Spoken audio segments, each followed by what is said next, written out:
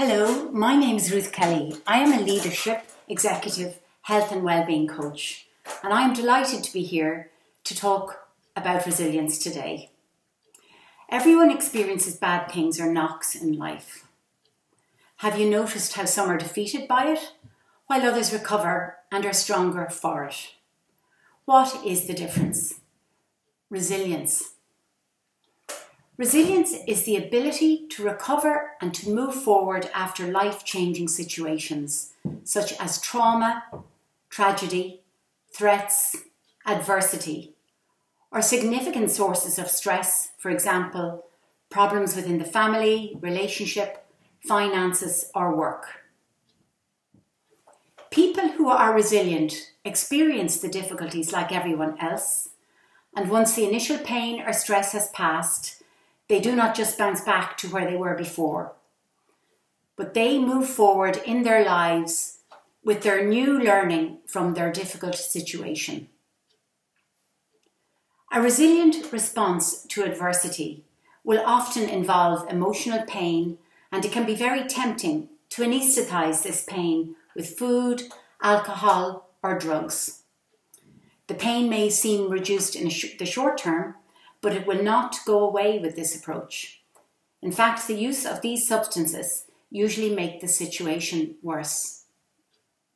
We need to face our hurt head on, acknowledge it and deal with it, knowing that this can take time and the support of others. We can rise up from adversity. There are strategies that can help us navigate through tough times.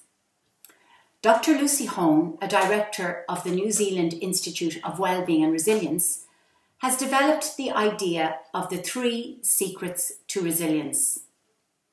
The first secret is that people get that life is tough and that suffering is part of every human existence. Knowing this can stop you from feeling discriminated against and thinking, why me, when the tough times come. Terrible things happen to everyone, and when they do, it is their time to sink or swim. We live in a world where social media demonstrates that perfect lives and happy times are the normal, but this is not real life. Everyone goes through tough times at some stage. So the first secret to resilience is knowing that life is tough and that suffering is part of every human existence. The second secret is that resilient people select carefully where they give their attention. They focus on the things that they can change, and they accept the things that they cannot change. As humans, we are hardwired to notice negative emotions. This was very useful in the early days of human evolution, when we lived in the caves and had to hunt and gather, while protecting ourselves from other dangerous species. Our brains were on high alert for danger, and we were in a permanent state of stress to protect and feed ourselves.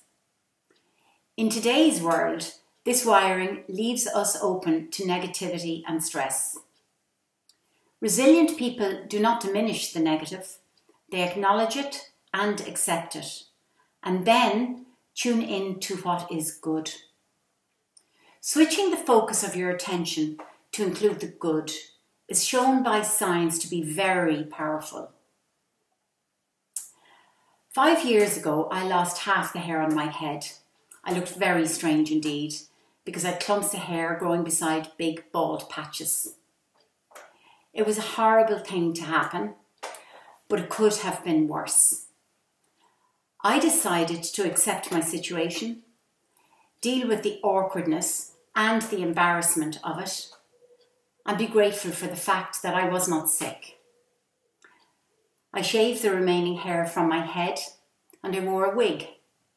The wig looked great, but I found it really hot and itchy and very difficult to tolerate, so I only wore it when I had to look presentable. I did not let this get me down though. There were some very difficult days and very difficult times, but I didn't let it get to me. I am so very grateful that I had the resilience to accept what happened to me and to deal with it. I have undoubtedly grown stronger as a result of this unpleasant experience, and I'm also very grateful that my hair is growing back today. In 2005, Dr. Martin Seligman from the University of Pennsylvania, who is known as the father of psychology, did a study where he asked people to write 3 good things that happened to them in each day over the course of 6 months. These did not need to be big things. It could be that someone said thank you, or that someone smiled at them as they walked down the street, or someone made them a nice meal. When they analysed the data, they found that the people involved in the study had higher levels of gratitude, higher levels of happiness, and less depression. Deliberately and intentionally tune into what is good in your life. You can keep your own gratitude diary by writing 3 good things that happened to you in your day. Today, I am grateful that there was enough milk for my coffee this morning. I am grateful for the lovely dry walk I have just had. And I am grateful that I will finish preparing this presentation tonight. The third secret is to ask yourself, is what I am doing helping or harming me? By asking this, whether it's helping or harming you, it puts you back in the driver's seat. It gives you control over your decision making.